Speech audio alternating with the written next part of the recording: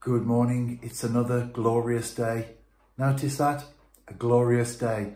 Not, it's so hot, it's too hot, we're all dying, it's climate crisis, what are we going to do?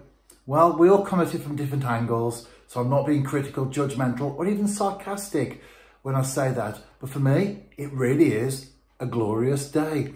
And I've got the flask made and I'm beating the sun, because you do have to be realistic as well. It is quite warm at the moment, and I'm going fishing just for a short one this morning, and I'm going on a pool, a pond that I've been on a number of times recently, and I'm inspired because on a recent trip I caught a nice tench, and also I had what I'm sure was a crucian carp get taken by a pike as I was bringing it in.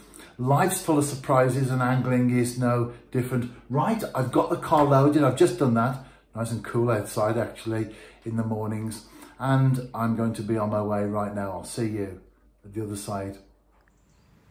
A couple of casts in, a couple of plucks, and I've caught the first fish of the session.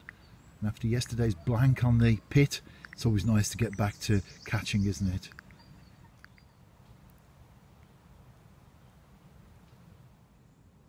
It's a very simple approach. 6-pound line straight the way through, 1/4 ounce lead, small bead, small shot, hook length of about 6 inches, size 12 hook, and a single grain of corn. And as I'm casting out, and I've said this on a few occasions, so important because there is a little bit of a weed problem. Not too bad, so I can fish as long as you do it right. When the lead hits the bottom, I tighten up very gently just to the lead.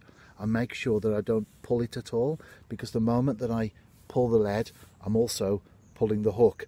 Therefore, as that gets dragged even slightly through the weed, you start to get the point masked. So what I'm trying to do is let that settle on top of the weed, and I'll tell you what, if you think it through, every problem that you encounter in a fishing session, there's always an answer. In fact, I'd say that's true about life in general, isn't it?